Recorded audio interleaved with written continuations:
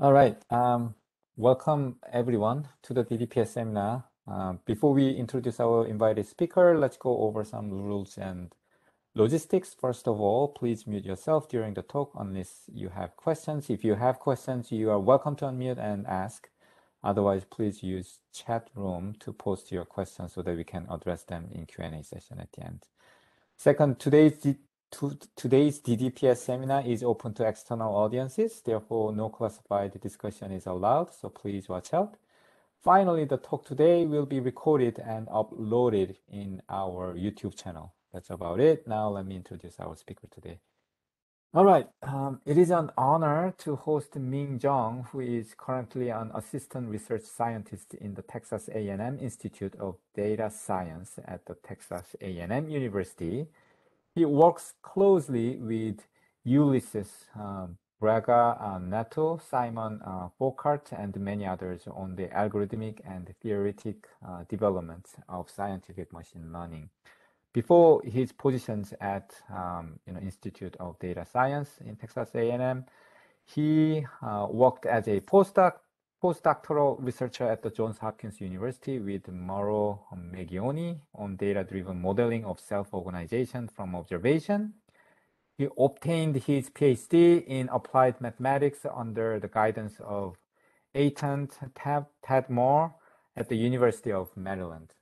Today, Ming will give a talk about machine learning of self-organizations from observations. Please expect a wonderful talk and please enjoy it. Now, without further ado, let me pass the baton to Ming by asking our usual question. That is, what is your favorite things to do other than research, Ming?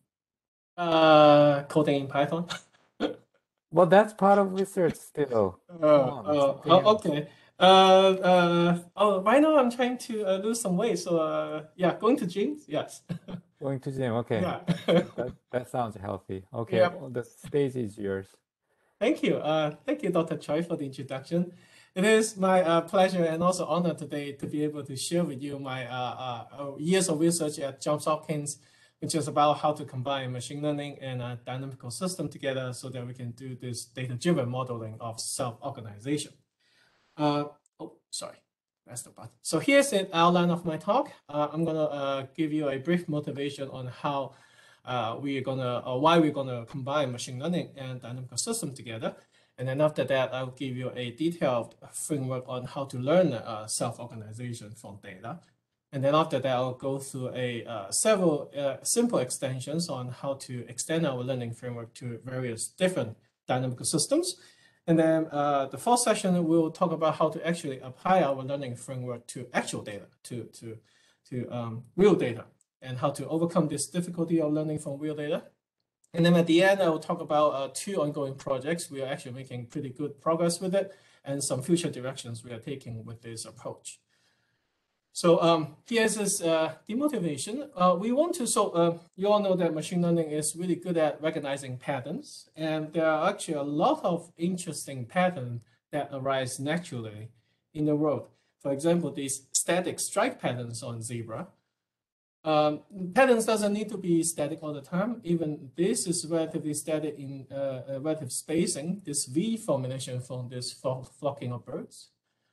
Or even this, you have a static shape, but all the positions are very non-static. This is a freckle shape forming from this milling of fish.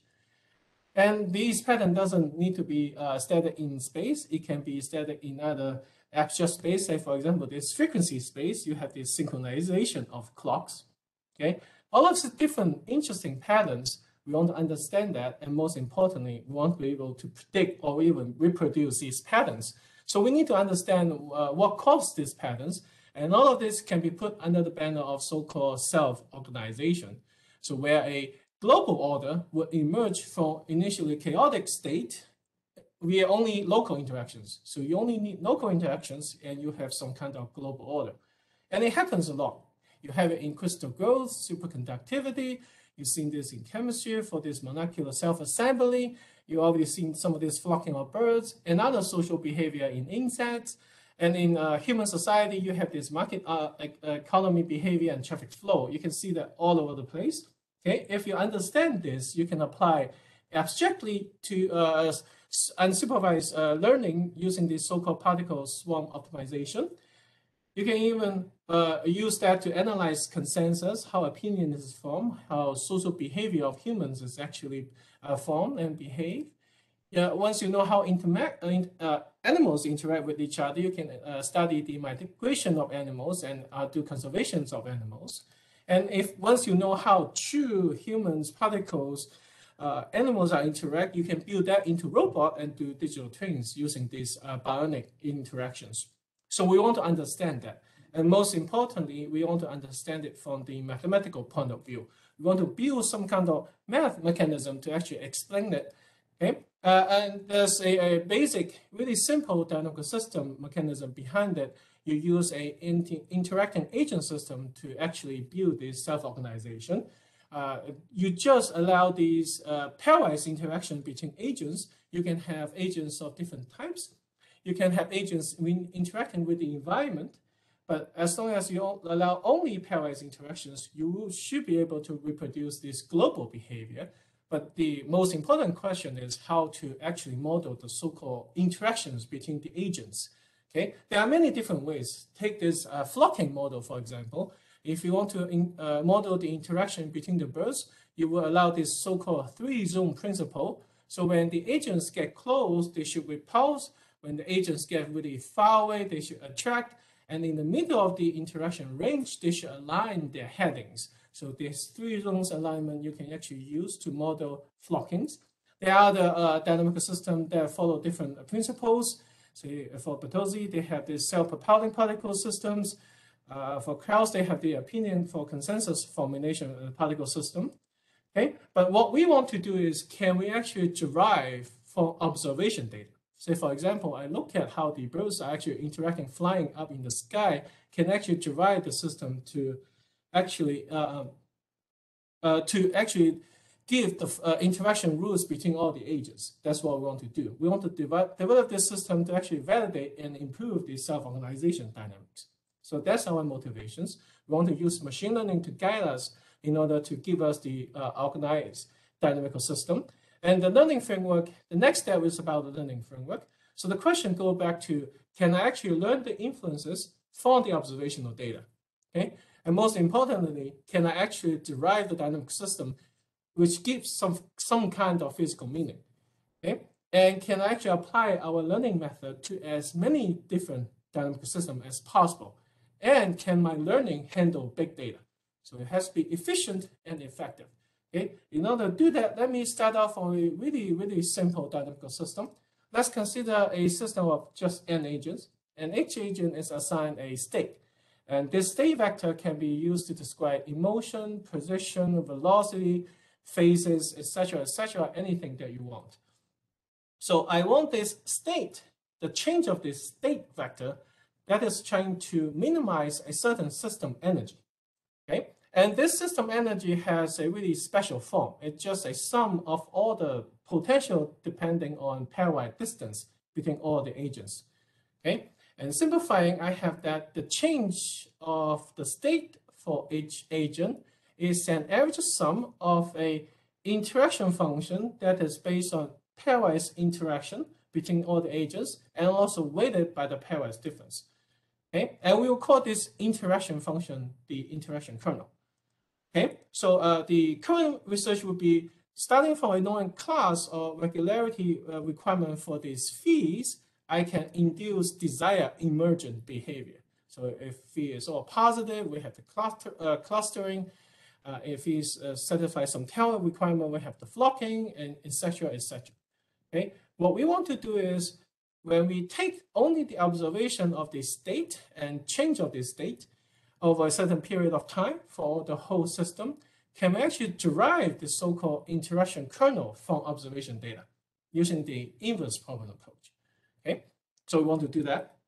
Okay, before I tell you the variational approach, let's just assume that my unknown function lives in a really nice space so that the dynamic system has a unique and unique solutions.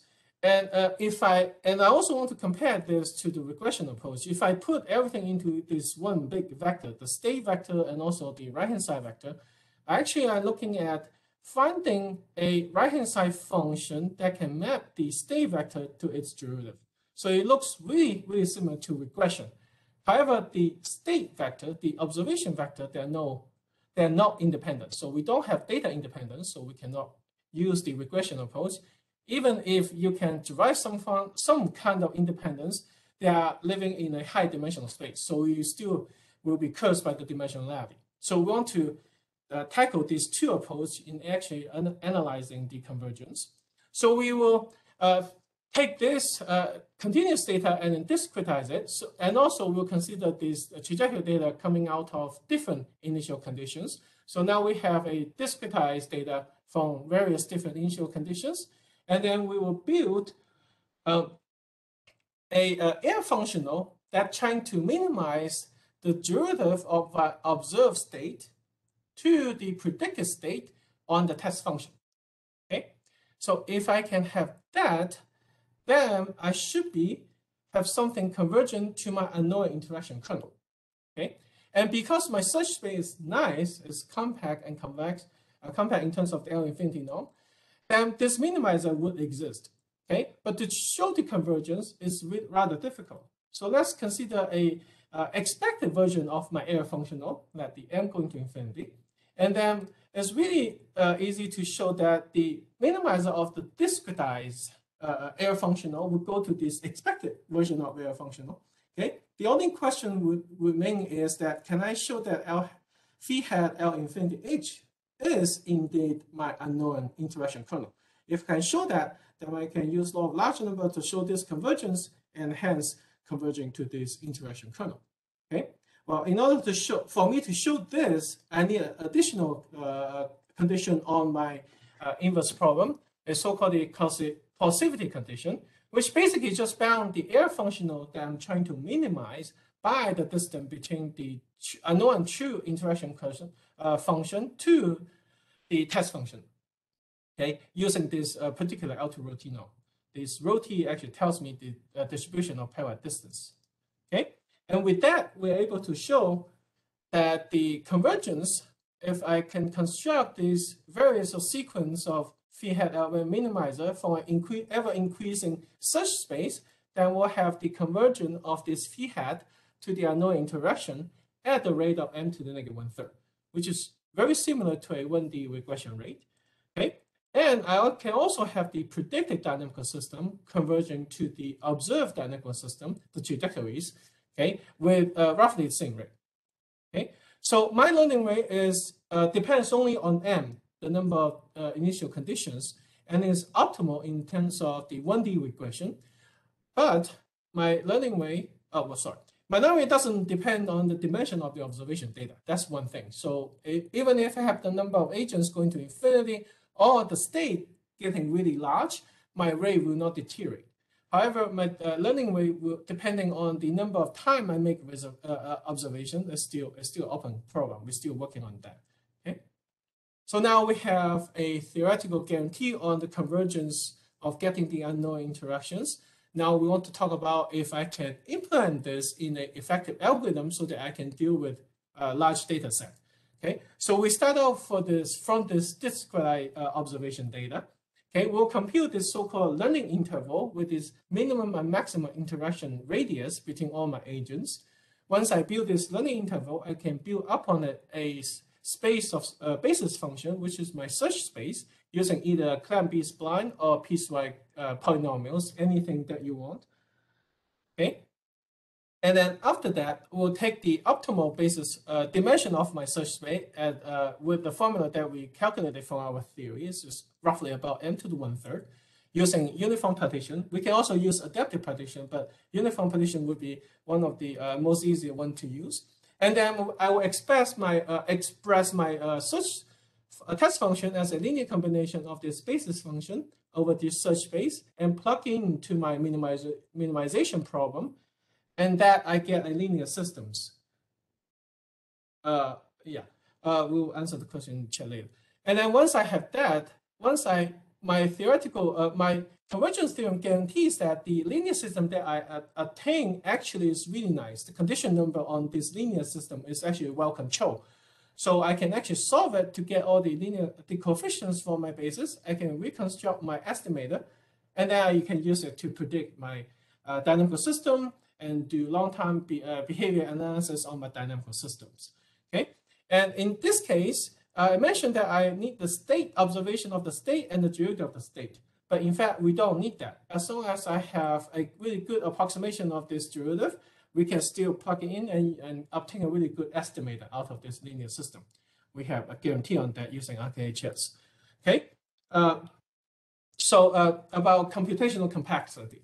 So this algorithm can handle really big data. So in order for me to talk about, let me just refresh your memory about all of these different parameters, this ML and D here. Okay, for computing time, the total computing time is actually roughly m to the 3/5.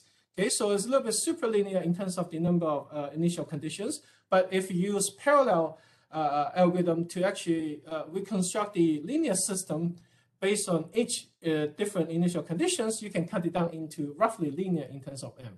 The storage, actually, you just need to store one initial condition at, one system trajectory at a time, and then construct that, save it somewhere, and then do another one. So it's still highly parallelizable. And then at the end, it's just roughly n squared. And this is just m to the 2/3. So everything you can use in parallelization, you can cut it into linear. And we have a software package that you can try and use to reproduce all the results that we have from these papers and also these different dynamical systems. Okay. Also, just to answer the question in the chat, by dimension of data is actually not just the number of agents, it's the number of agents times the length of each state vector, so it's n times d. So the dimension of data is capital D, way bigger than just the number of agents. Okay, so now go back into this. So now we can apply this to the so-called opinion dynamics, which is used to govern how a consensus is formed. So this blue line is actually the opinion sets of each agents. On the left are the true dynamics using generated from different initial conditions. On the right are the estimated dynamics. That's the one we learn from the data and then use the estimator to regenerate the dynamics. This blue dashed line here, a black dashed line here in the middle of it is the indicate the learning time. So from 0 to 10, that's the chaining time. We take this portion to chain, and then we learn and then predict. Okay, so as you can see, we can at least up to the learning time, we have pretty close resembling with the true dynamics, and even prediction of the number at large time, the prediction of the number of clusters, we actually have a high agreement with that. Okay, and for this row, this is generated from totally different initial conditions. Not only we can get really high accuracy with producing the dynamics, we also can predict the large time behavior of this dynamics. So this is the true dynamic versus the estimate dynamics. Okay.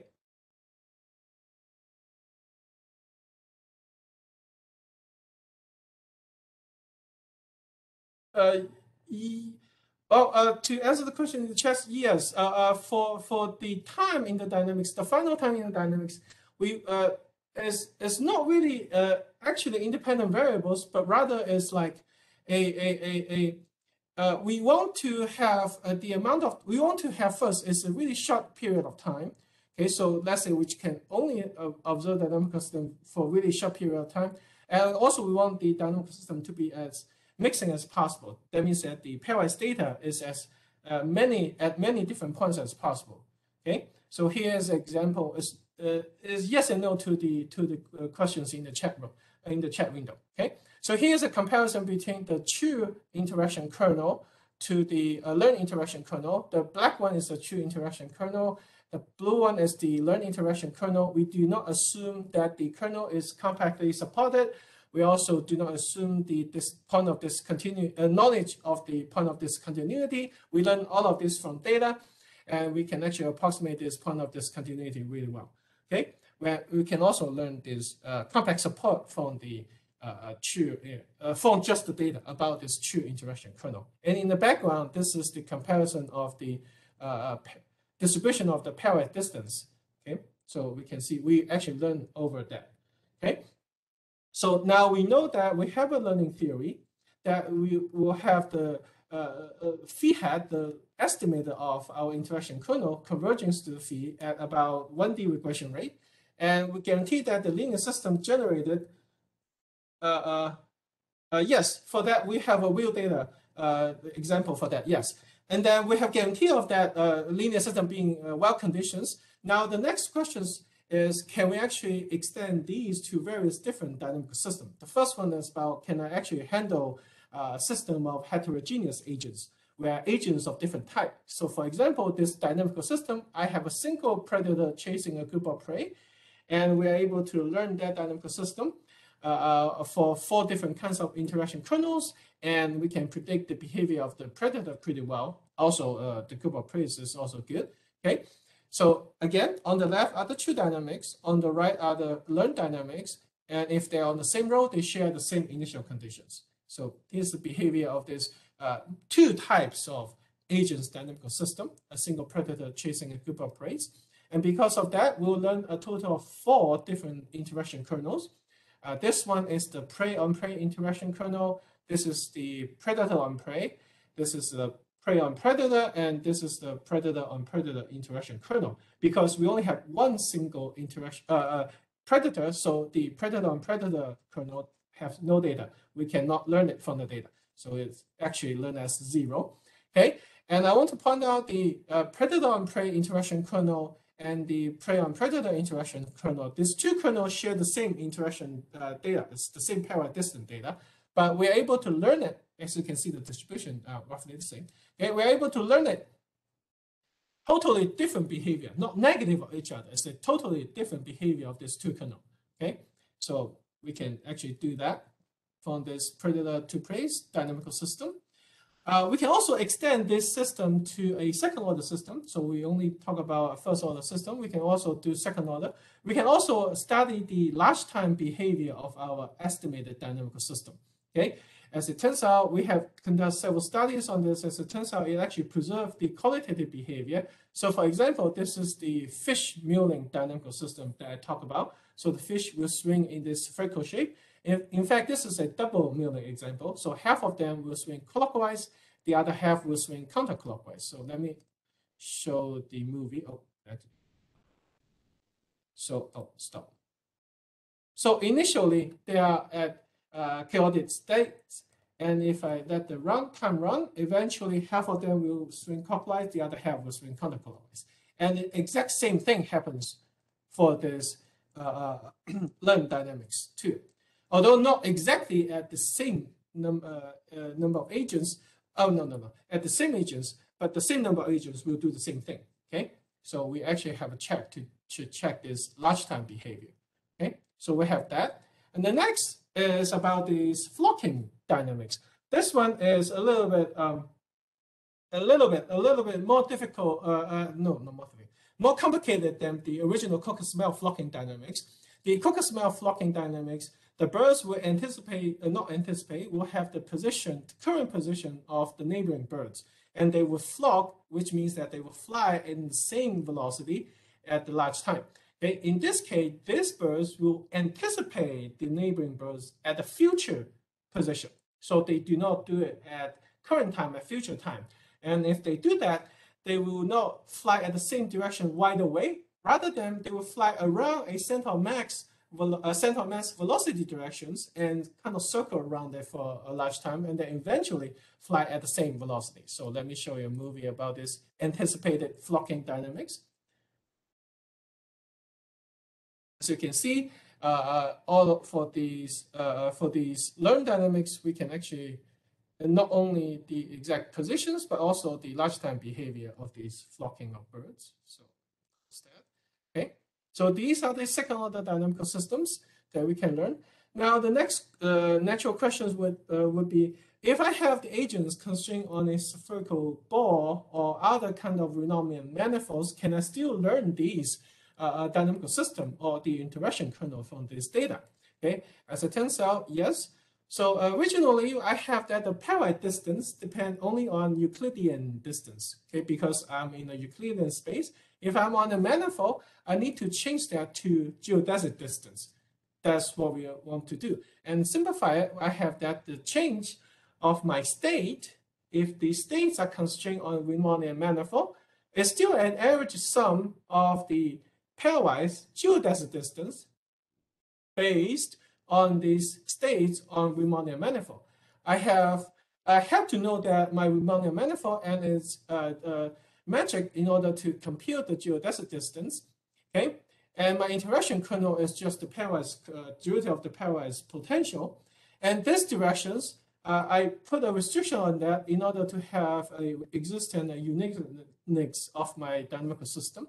Okay, basically it's just flow into the geodesic tangential directions. If the points is not in the Carlota sets, if it's in the Carlota set, we have to set it to 0 in order to preserve continuity. Okay, so in order to learn from this dynamical system constrained on Riemannian manifolds, we need to respect the geometry. So we design the norm, the air functional, using the Riemannian matrix that is given to me. Basically, doing that, I can actually obtain the same learning rate as if they are actually living in Euclidean space. I can also show the convergence of the estimated dynamics to the true dynamics within the learning time interval, as the number of initial conditions going to infinity. Okay, so now I show you this group of agents constrained on a 2D sphere. In this case, still a single predator chasing a group of prey, so they would chase them either to the north or the south pole. Okay, again, on the left are the true dynamics, on the right are the learned dynamics. If they're on the same row, they share the same initial conditions. Another thing is the reason why we want to assume the learning of this particular form is that if we learn the interaction kernel, it's really easy for us to do transfer learning. When I say transfer learning is, if I learn from these agents, or this system of 20 agents, I will be able to transfer this learning result to a system of 40 agents or even 80 agents right away, because I learned the interaction kernel, which is independent of the number of agents in the system and also independent of the initial conditions. Okay, so I can do that. So the third row shows you the transfer learning results from our learning framework. We can handle this rather easy, and also we can maintain a pretty good relative accuracy in predicting the trajectories. Okay, so because we have a total of 2 types of agents, we have a total of 4 different interaction kernel to learn, and in this case, we can actually learn this really well. Okay, and this is a predator chasing a group of prey constrained to a Poincare disk example. So they are actually following the Poincare metric. Okay, hyperbolic metric. Sorry. Okay, again, we can do the transfer learning and we can preserve this behavior, especially the predator behavior, really well. Okay. In fact, for the Poincare disk, we actually learn it better than those agents constrained on a 2D sphere. Okay, so this is the example. Okay, so the next one, so we learn all of this on simulated data. The next question, the general question is, can we handle actual real data application? So we try it on the selection mechanics. So so our goal is not to we are to rediscover what Newton did, but our goal is we want to let the computer do this. We want to let the computer reading the input data and spit out the Newton's law of gravity.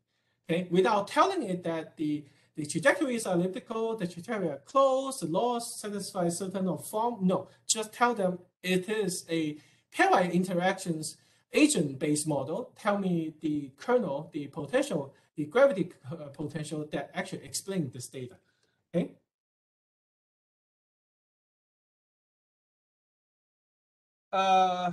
Let me answer the questions in the chat real quick. So for the manifold, we do not, well, yeah, we kind of know that the manifold and the metric in some sense. So we do assume we know we have adequate knowledge of the manifold. And we haven't tried to use my search space depending on the manifold yet. So we are looking into that. So for now, we actually have adequate amount of knowledge of the manifold, and we assume we know everything. We can parameterize it, and it's just that the norm depends on the manifold in some sense. Yes. Okay. Yeah, and also that will take more computation time. Let me go. Hi Ming. Yeah. When you answer the questions to the the chat in the chat. If you can read the question first and then answer, that would be Okay. very helpful because not everyone has the access to the chat room. Oh, okay. I'm sorry about that. Yes. Yeah. Let me towards the end answer all of this together. Okay. So yeah. So for this selection mechanics examples, so we want to learn that the interactions between the sun and all the major planets in the solar system. We're gonna ignore the extra belts, the two extra belts, and then we're gonna just do the interaction between the sun and a major planet and also the moon of the Earth, because this moon Earth sun's three by the system has been well studied. So we want to know that. Okay, and yes. Okay, so in order for us to actually explain this, we want to extend our first order dynamical system, the framework, to second order. So we're going to assume this so-called Lagrangian is the sum of the kinetic energy minus the potential energy. And again, we're going to assume that the potential energy is the sum of the pairwise potential. Okay, and it has different form. So here I'm going to assume that my state actually has the position and the velocity. Okay, so the pairwise potential is going to be different between each agents. So it's going to be has the mass information and some other information enclosed in this potential kernel. Okay, so using the Lagrangian equation relationship, I have that the basically just the second Newton's second law comes out. The total momentum is just the total gravitational forces times by the times the directions. Okay, and then I have basically put it back into first order dynamical system form, that the change of my velocity is the average sum, but in this case, because each pair of agents are different, so I don't have the 1 over n there, depending on the pairwise distance weighted by the pairwise displacement in these agents. Okay, so in this case, I'm going to assume that my pairwise interaction kernels has the mass information enclosed in there. Okay, it's not going to, well, I'm not going to assume that I know this. I'm going to just assume that the pairwise interaction kernel between each agent is different. Okay, so in order, I'm going to learn a total of n square interaction kernels altogether. Okay, so yeah. So first, I'm going to test it on simulated data. I'm going to test it on a celestial mechanics with Newton's gravity. Okay, and we know that the Newton's gravity is just the Newton's second law, that the general universal gravity follows this form. Okay, I'm going to assume that I have absolute space-time because right now we cannot deal with second order Riemannian manifold yet. And I'm going to assume the initial mass is the same thing as gravitational mass, so that I can cancel out these two masses. And I'm going to also assume, because we're using absolute space-time, that gravity will have immediate actions at every single planet right away. Okay, so now I can simplify it. I can simplify the initial mass and gravitational mass on both sides, and also put this term here over so that I have the GMI prime over RQ form instead of the original R square form. Okay, and then I'm going to assume that these interaction kernels are all different, and they only depend on pairwise distance. So, and I'm not going to given the mass of each planet and also not the sun. I'm not going to assume that particular geometry for my trajectories. I'm going to assume only pointwise observation of my trajectories. And I'm only going to assume my pairwise distance is different for each planet or planet-sun interactions, but it depends on pairwise distance data. So that's the only knowledge I have. But I need to learn a total of n square interaction kernels from a system, from one observation of the system. Okay, so here's the result of learning over the inner solar system. I have the sun and 5 other planets. Okay, but this is simulated, so I'm allowed to generate it with different initial conditions. For the actual solar system, I cannot. Okay, so I have that. And as you can see, the left are the true dynamics, the right are the learned dynamics. The two offer really close resemblance with each other, even with the coloring. Okay, and in fact, I can learn a total of 25 interaction kernels at the same time over the same observation of the whole system. And this is the planet on sun interactions. This is the sun on planet interactions. I can learn the planet on sun and sun on planet interaction really well. some of these interplanet interactions, like for example, this Mars on Mercury, and this is the Mars on Mercury on Mars interaction kernel, I cannot learn them that well because they are well below the numerical accuracy for single position data. And also this Earth on Mercury is not that good, but some of the others, I can learn them well as long as they are above 10 to the negative 10 scale, okay? But that's just the numerical errors that is inherent in the data. But if you look at just the first row and also first column, I have the planet on Sun interaction kernel and Sun on planet interaction kernel. Then if you look at these, especially say, for example, the Mercury on Sun interaction kernel and Sun on Mercury, the two behave roughly the same, except maybe at different time length scale. Okay, so this is 10 to negative 9, this is 10 to negative 2, but they decay roughly the same way. Okay, so that points out that maybe there's a hidden information behind these estimators of these kernels that we can actually decouple from it. So we decouple the information of the Newton's form, remember is 1 over R cubed because we switch a little bit, okay, from these estimated kernels, and it fits really well to the described Newton's form, and we're able to extend that to a continuous function, even at a really large disjoint domain, okay? And out of that, we decouple the 1 over R cubed form from the interaction kernel as well as the masses from the interaction kernel. So we can learn the individual sun and individual planets masses from our learned estimator, and we can maintain at least a 2-digit accuracy at estimating them. Okay, so we have that. Okay, so now we learn pretty good for simulated data. So the next thing would be, can I actually do it for real data? So we take it to this NASA's data that we actually take it off the Horizon website. Okay, and it's been developing by now. It's been developed by NASA since 1980s, and it's really accurate. And well, it is considered synthetic data, but it's actually really close to the true observation data. So we take it as the true observation data.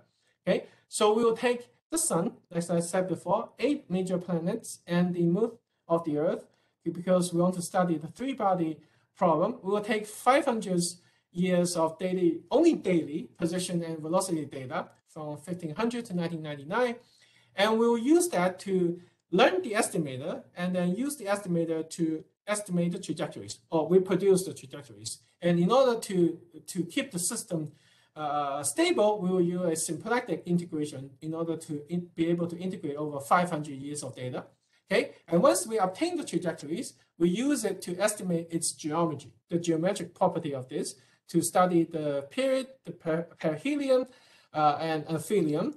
And once we know that we can actually preserve these geometric properties, we study the really highly sensitive perihelion precession rate of our trajectory data. Okay, and then we also will compare our result to Newton's simulation and also to the Einstein-Infeld-Hoffmann systems.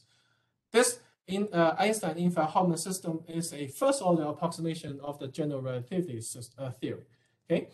So here's the result, the comparison between the Earth, Moon, Sun system of the GPL is the observation data we take from the GPL database. LD is the one that we learned from the GPL data and also reproduce it using symplectic integration. EIH is the similar data from the Einstein-Infeld-Hoffmann system, also using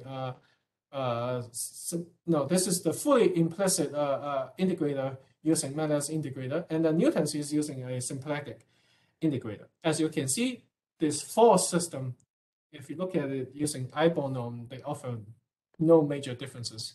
Okay, so we can actually preserve this property over a large time, okay, using our integrator. And then this is the inner solar system. Okay, so this is the one taken from the true observation data. Okay, as you can see, our estimator behave roughly the same thing as Newton's.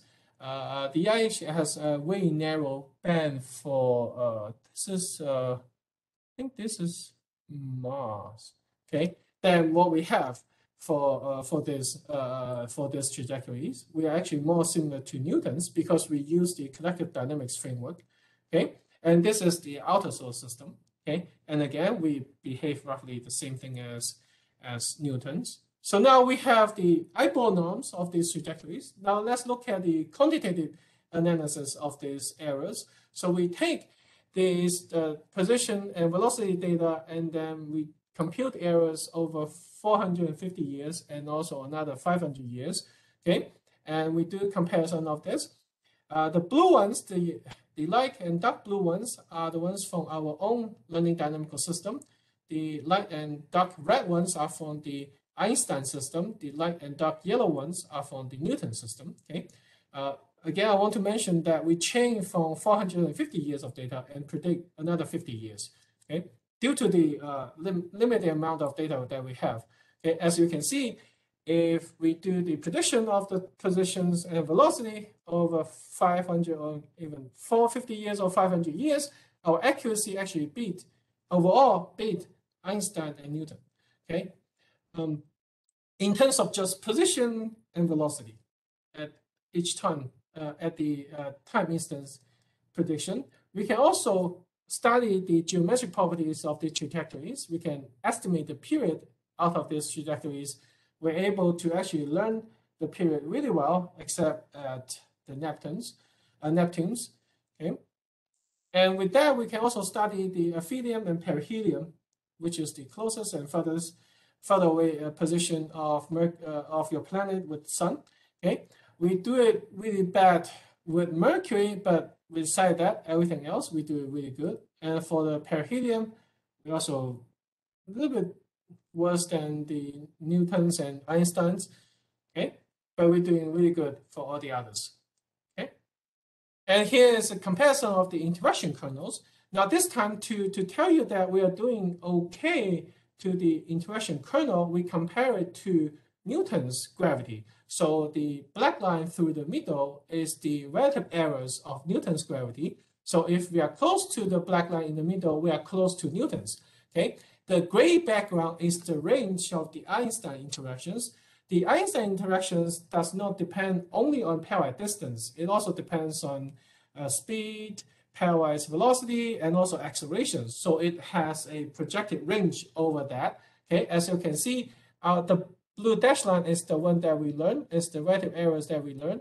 We can actually maintain this range in between the Newtons and the Einstein range for most of the planet on sun on planet interactions, because that's the major ones. That's the one govern the actual movement of the solar system. Okay. And this is the sun on planet interaction kernel. Again, in the gray background is the range of the Einstein interactions. The black one, the black solid one through 0 is the actual Newtons. Okay, as you can see, once we get small to below 10 to negative 10, the numerical error kicks in. We have no hope of learning this that accurate. Okay, but we are able to learn decouple these planet on sun interaction kernel from the system, from learning from the system of data really well.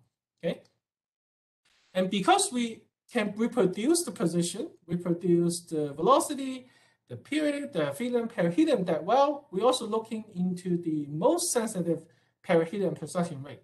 Okay, I want to mention that the trajectories of Mars data is actually used in the discovery of the Newton's universal law of gravitation. Okay, so Mars is like the typical Newton's planet. The perihelium precession rate of Mercury, that's the one explained by Einstein's general relativity theory. So you need a relativity effect term in order to actually predict that. We do not have that, but we are able to actually predict pretty close to that using a general form of this pairwise distance.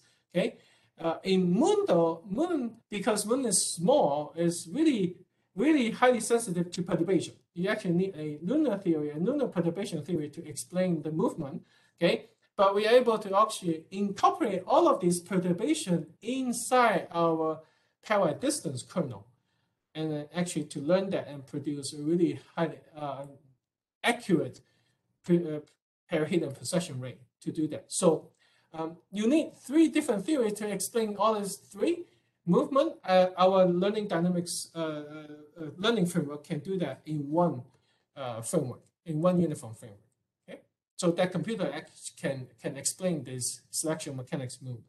Okay, so that's that. Okay, so yeah, again, for simulated data, we're able to decouple and find the knowledge of the mass, and also the form of my pairwise distance interactions. Okay, for this, the actual data, we can also do that. So we go back and we change the decoupling procedure, and then still obtain at least a 2-digit relative accuracy in estimating the masses. We do not know the mass when we actually learn the dynamical system. Okay, and also decouple from it really close to Newton, which explains why we actually behave mostly like a Newton, because we actually getting a really like a Newton's kernel, okay, due to the restriction of that kernel. Okay. Okay, so that's that. So we can actually handle real data if we actually take into consideration of all the different dynamical system and different hidden parameters in it. We can actually use it to actually discover the extra physical quantities. So next thing is, I've been talking about that the pairwise distance kernel, that the kernel depends on pairwise distance, but in fact you can have a general kernel that depends only on pairwise state. But if you do that, this is a high dimensional function. It's really difficult to learn. So we use a reduced feature map techniques to actually learn the feature map first, and then learn the interaction kernel. And here's an example of comparing the, phi1 is the one that we do not know the feature map. Phi2 is the one that we do know the feature map. As you can see, we actually beat, in terms of errors, that our regression actually is better than knowing the feature map. Okay, so here's a comparison of the trajectories. We can transfer learning and learning really well. And then this is a 2D example when this feature map is actually a 2D function instead of a 2. Yeah. Okay. And we can also do this transfer learning really well. So that's the first example, that we do not know the feature map. We don't know if the interaction kernel depends on pairwise distance. It might depend on something else. We can use a dimension reduction technique to actually learn that. Okay. The next step is, what if I only had one snapshot of the dynamical system? Okay. So before I have several snapshots, in fact, I have a large amount of snapshots. Okay. What if the dynamical system already reaches steady state and only take one time? Okay. If I do that, I need to use some kind of inverse problem regularization from RKHS to actually help me to find the kernel up to a scaling factor, that if I'm giving a steady state of this dynamical system, I can learn the interaction kernel up to a scaling factor really close to the original one. So if I only give me one snapshot, I can still learn, but it's up to a scaling factor. Okay, so that's the two ongoing project. We finished the feature map learning already, so we're looking into this steady state learning. Okay, so that's that. So there are some other things. So we finished the first order learning on the feature map. So we're looking into the second order examples, especially when the second order have both the flocking and other milling behavior altogether. We're also looking into this RKHS learning example, how to use the kernel. We actually, all of this dynamical system actually has its own kernel and own reproducing kernel. How can we use that to actually do denoising? How can we actually use it to give us a better basis, a search space to find the solutions, and et cetera. And we're also looking into how to learn on dynamics constraint on Riemannian second order dynamics constraint on Riemannian manifolds. Okay. We always look at real data applications because we want to know if our learning framework can be applied to real actual data. Okay. And we're also looking into how to expand these models, these collective behavior models.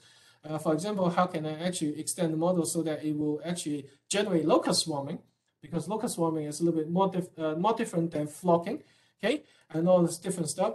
And I've been talking about that the state change of the state vector is an average sum, but birds cannot do calculation. It will not know average sum.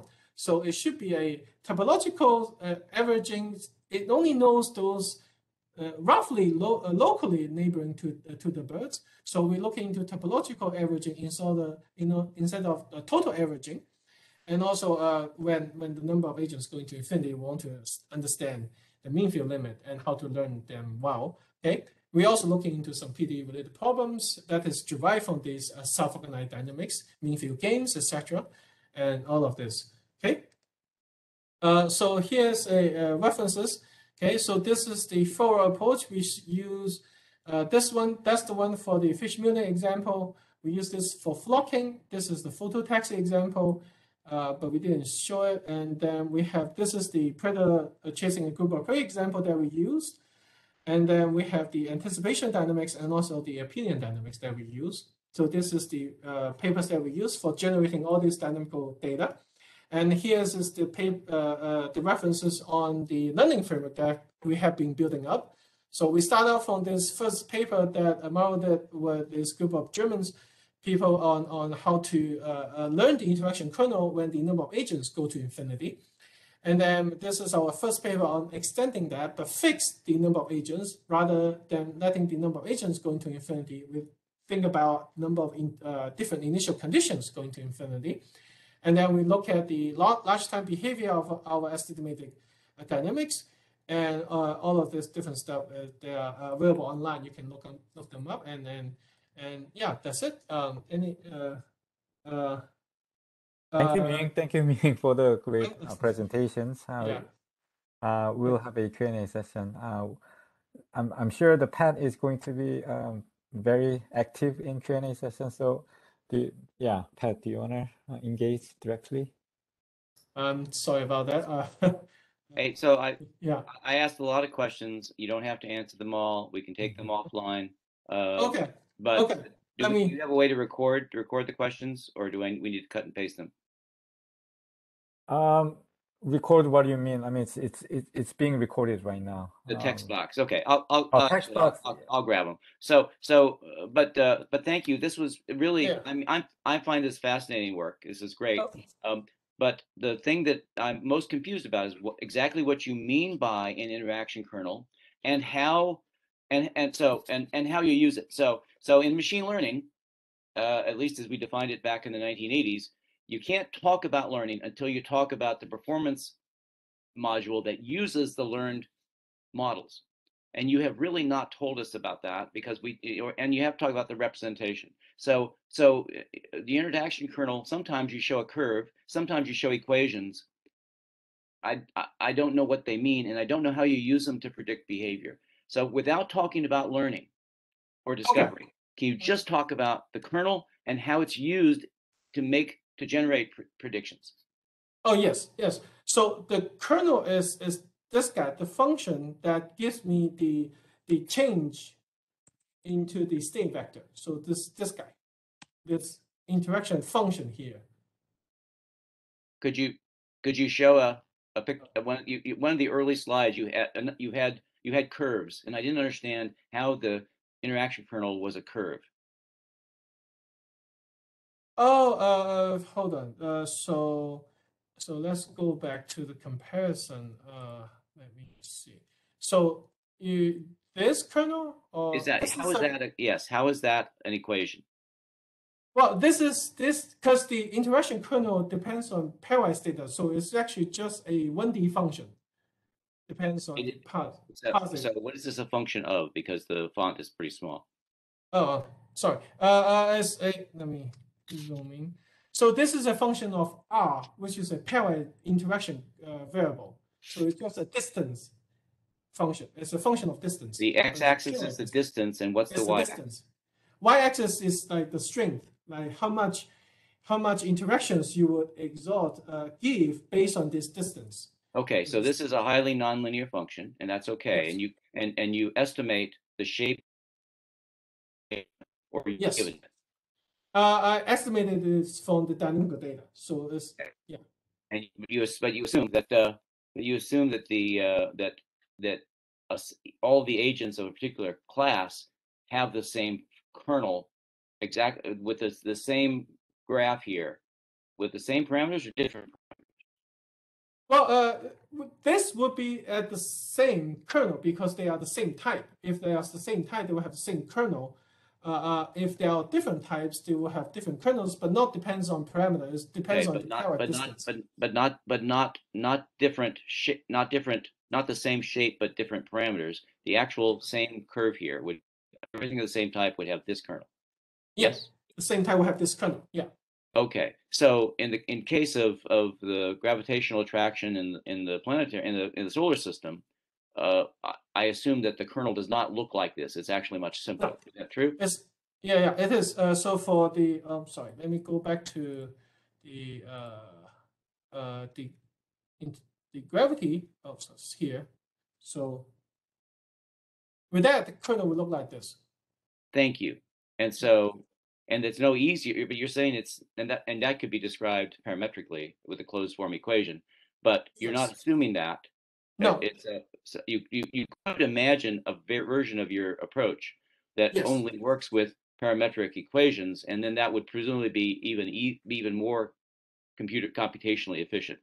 Yes. Yes. If I assume if I have more prior knowledge of this, yes, we're actually looking into this so-called semi-parametric learning that we have some kind of parametric structure, and that will help us Sure. learn that fast. And Yeah. I can imagine piecewise linear or piecewise parametric versions of these two, Yeah. but in general, it could be arbitrary. It And could be arbitrary. and you said it's a function of distance, but distance, of course, isn't the only. Assumes that you're talking about three-dimensional motion. Yeah. This approach obviously is not going to be limited to that. I could imagine applying it to other dynamical systems, like in chemistry, Yes. where Yes. where the dimensions are very different. Yes. Yes. In fact, if I there was a 2D example that I show, uh, this flocking here, anticipation flocking dynamics here, it not only depends on pair distance, it's also have a pairwise heading. The heading Okay. is also taken into account so that it will actually revolve instead of going straight. Yeah. All right. So Yeah. look, I think this is great work. I'm really excited about it. But let me encourage you, because Okay. this is so novel, at least to me, that Uh-huh. you spend more time in future talks explaining this up front, because to Okay. me it's alien.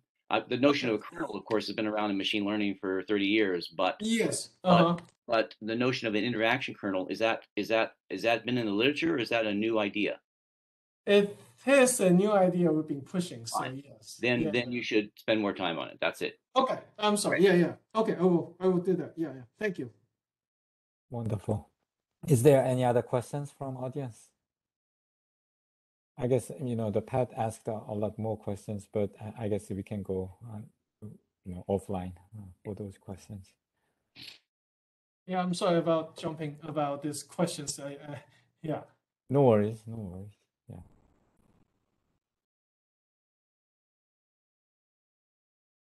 All right, I don't see any questions. Well, so is there any other work on learning models of collective behavior? Not your approach, but other approaches to doing this.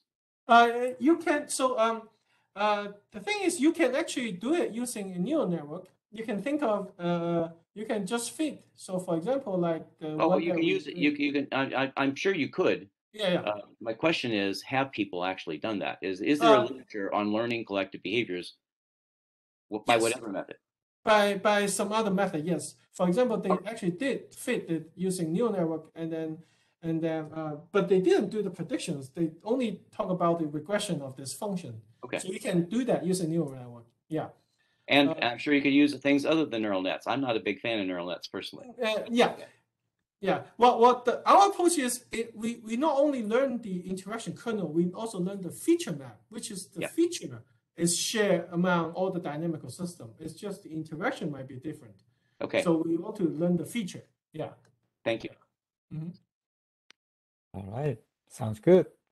Well, if there's no further questions, then we can, thank our speaker for the great talk. And I'm sure we have learned a lot. And if there's a further questions, you guys can reach out to Ming directly, and he will be happy to answer any questions you guys have. Right, Ming? Yep. Okay, wonderful. Thank you. And with this talk, I hope that there will be future collaborations, you know, among us. That would be wonderful. Okay, thank you, Ming. Thank you. Okay, with that, we will conclude the seminar today. All right, thank you, everyone. Thank you.